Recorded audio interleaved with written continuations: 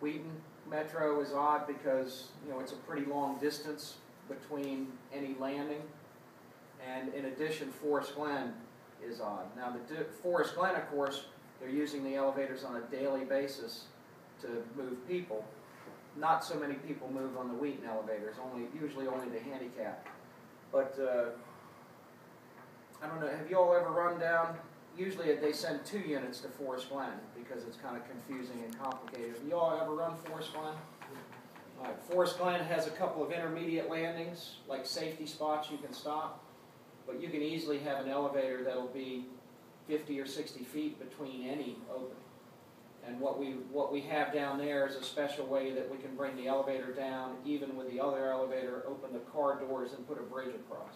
But that's a special case, and we're not going to go get deeply into something that's so special. 19 is, if you ever want to know about it, you should call the guys at 19 because they run that thing all the time. All right, so we want to make contact, and this is fairly important, and this is something we don't always do. You want to try to talk to the people in the elevator and get them to calm down. Last thing you need to do is be in the middle of doing your deal, and they're calling 911, panicked. Oh, I don't think the fire department's here yet. Oh, they haven't found me. So try to make contact. Determine if they're in stress, and stay in contact. One of the best things to do once you've determined where that elevator is put somebody at that elevator door that's closest to them. You know, open the door a little bit and just talk to them. Keep them calm. It'll make your life a lot easier in the end. All right, so I said that isolating the power is one of my pet peeves. And to me, it's not an option. It's got to be done. You get no idea if that car is going to move again. The other thing that isolating the power is going to do is it's going to give you a chance to do a hard reset. Any elevator that's been upgraded has a computer that runs it. You know, it used to be we had these elevator machine rooms that were filled with relays that clicked and clacked and made things work. Now everything's microprocessor driven. So just like at home, when your porn machine stops, what do? You turn it off, turn it back on, and 99% of the time it resets itself and you go about your business. You can do the same thing with the elevator. Now when you go into the machine room, and you're going to have to locate the machine room, and again, if it's a traction elevator, that machine room is almost always going to be on top of the elevator shaft. If it's a hydraulic, it's usually going to be at the base of the elevator. But you need to locate that machine room, get your Knox box keys, should have a key to the machine room. When you go into the machine room, you're going to see things labeled 1, 2, 3, 4 over here, which isn't in the picture. And then these are labeled, the little boxes are labeled 1, 2, 3, 4. Over here, this building has 2 elevators, 1, 2, and then over here, 1, 2. The little boxes you don't have to touch, and you don't want to touch. The little boxes give you light, and the fan, and the emergency phone will continue to work. So if you leave the little box on, you'll keep the people in the elevator from panicking. All of a sudden, if you turn both off and you put them in the dark, you're going to have a problem. So leave the little box on, and you open or turn off the elevator at the big box. And again, the car numbers should match the car numbers labeled in the lobby. Any questions? Okay. So, do you all have lockout tagout equipment on the engine? Or the tower? Anybody? No. They're required to by county inventory. So, a lockout tagout, all that means is you don't necessarily want to tie up one guy to babysit that switch that you've just opened. And the reason you need to lock it out is in you doing this, the elevator guy could have come behind you, and you could miss each other, and all of a sudden he could turn the power back onto the elevator while you're doing your work. So you have to lock it out, and we don't generally need to tag it because we're not going to leave it that way. It's basically a hasp lock. If there's a chance you're going to have more than one crew working, you would use one of these, and each crew then puts their own lock on there, and until you're done and the last person is leaving, you can't take this off. It's an added safety step that is in our our lockout tagout box has our elevator keys and this, and it's supposed to come off the truck any elevator rescue we do. Any questions about that? Okay. So you turn the elevator off, wait 60 seconds, just like you would your computer, turn it back off, wait like another 60 seconds or so for it to recycle, and then see if the elevator works again. Easy method to get them out of the elevator. I think we came to assist you guys on a call at 3333 University Boulevard. That's what we did. We turned it off, waited a little bit, turned it back on, elevator moved, we got the people off. Once we got the people off, then we went and turned the elevator back off again, because the elevator stopped for a reason. Turn the elevator back off again, leave a note, and the elevator repair guy will come, figure out what's going on. The good thing is, with it being a computer-driven system, anything that happens in the elevator is recorded, so when that elevator guy comes, he's able to pull up the record, see what happened, and say, okay, we had a problem with this switch, and so on. But again, it's my opinion that we take these elevator rescues entirely too lightly, and let's say 999 times out of 1,000, you could do this without turning the switch off, you'd never have an incident. But you don't want to be that one time in 1,000 when that car moves. You know, not only for the victims in the elevator, but yourself. Any questions so far? Is everybody awake? All right, so we need to gain access to the shaft. This will be part of the rescue, or it could be at the lobby, and you're trying to figure out where the car is. Fortunately, most of the time, we use a single drop key. Everybody's familiar with elevator keys? The elevator keys come in many different styles. There's a T key, there's a moon key, there's a double drop key, there's a single drop key somewhere on here, or it might be in the other one. Might have been on the other bed. Yeah, we don't have a single drop key on there. If you don't have a single drop key, usually the double drop key will do the same thing. What you're doing when you use the elevator keys is you're going through the hoistway keyhole, which is right there, and you're basically replicating what the elevator car does to open the doors. Now remember, there's nothing that opens the doors on each floor. The mechanism to open the doors is on the elevator car, and it moves with the elevator. So what you're doing is you're mimicking the action of the elevator car to open those hoistway doors. Okay? In old installations, that keyway is on the lobby level. It's on the top floor. Sorry. It's on the lobby, it's on the top floor and the bottom floor. That's where we developed the technique of using the elevator pole, which I'll get into in a minute. New installations, or installations that have been renovated, they actually put the keyhole on every floor. Now what's interesting is the keyhole is just a hole. I can't imagine there was much expense to it. It's just a hole. The mechanism is there anyway. So that mechanism is on every floor, so why they didn't have a keyhole on every floor from day one, I have no idea, but they didn't.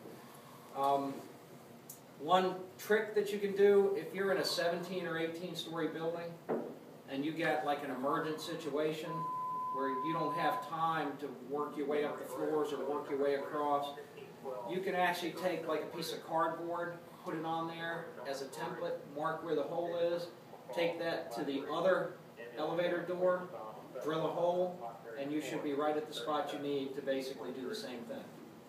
So that's one option you have.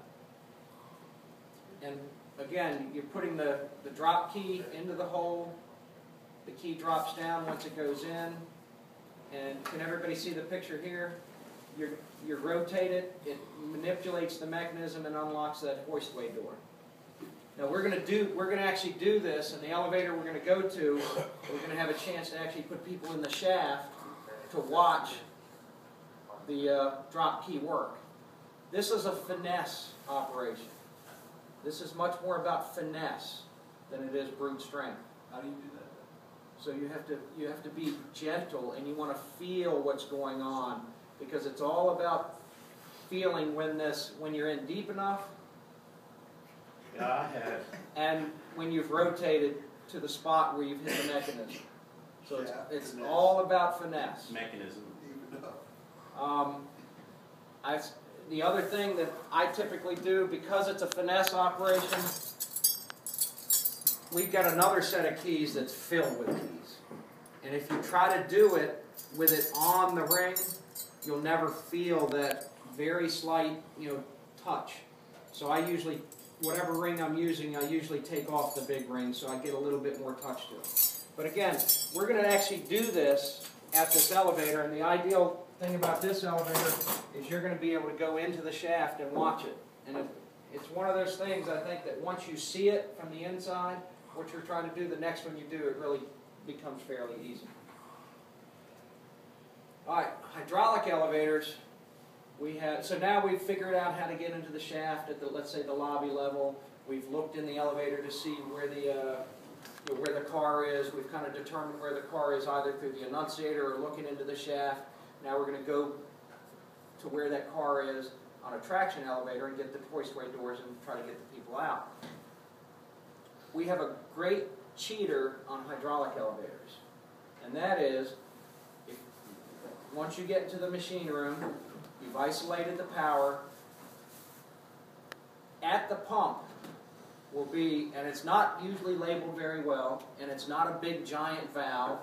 It's usually a very small valve. Right here is the valve.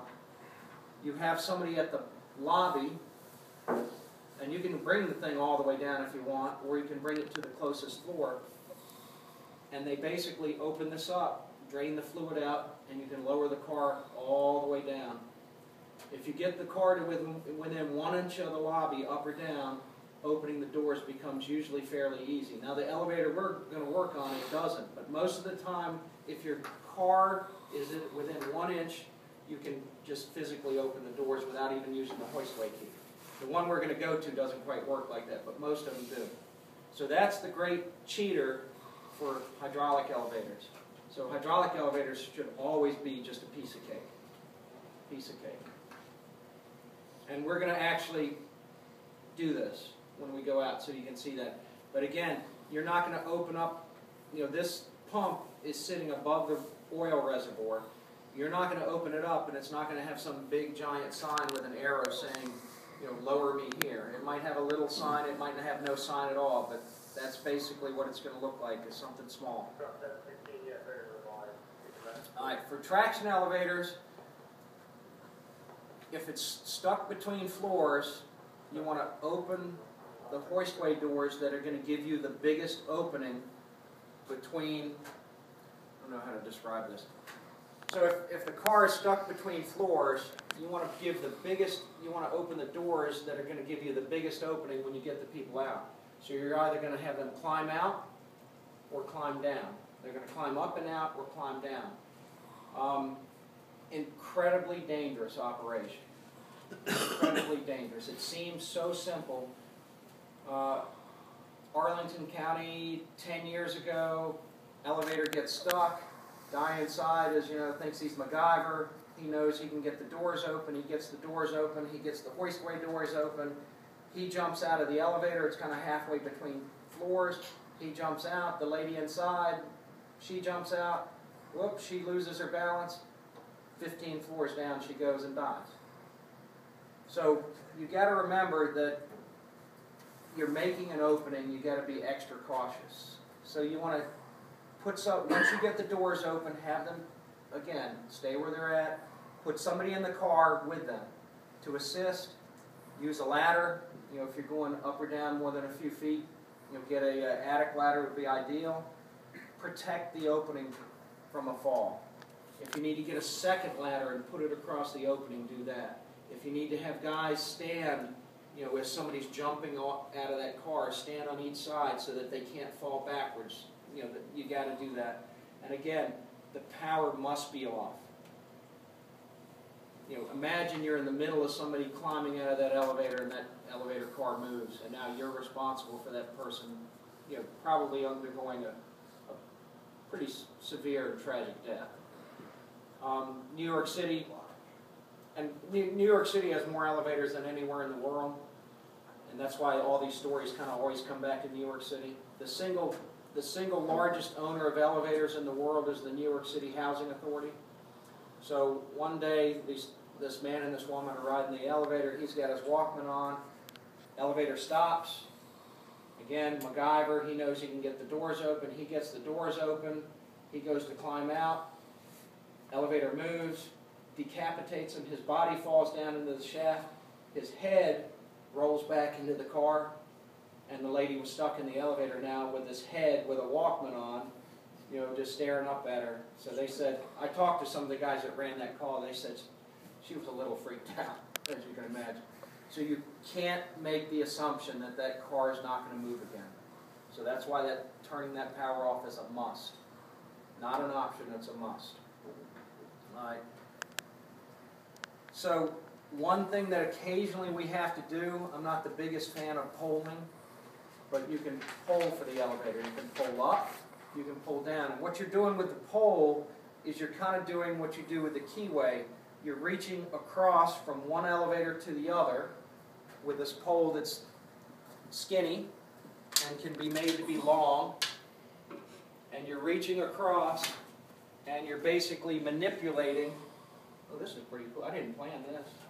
You're basically manipulating the device, and in this case it lifts up to unlock, and you're manipulating it so somebody else that can then open it when you unlock the hoistway door. When you pull up or down, you're basically getting into the shaft and reaching up, and you're manipulating the device, and that's why you have the extension, because you might have to reach up, 12 feet, whatever it might be. When I was young and first came in, this was our primary method we would start with, is polling, and we would just poll up, and if we had to poll up from the lobby level and work our way up, that's what we did. I never even thought about it, but none of us, I don't think, are going to go to a 10-story building and stand on the edge of the roof and lean ourselves over the building and do this. But we did it all the time in elevators. So if you're going to have to pull up or down, and everybody understand what I'm talking about? You want to have something that gives you some fall protection.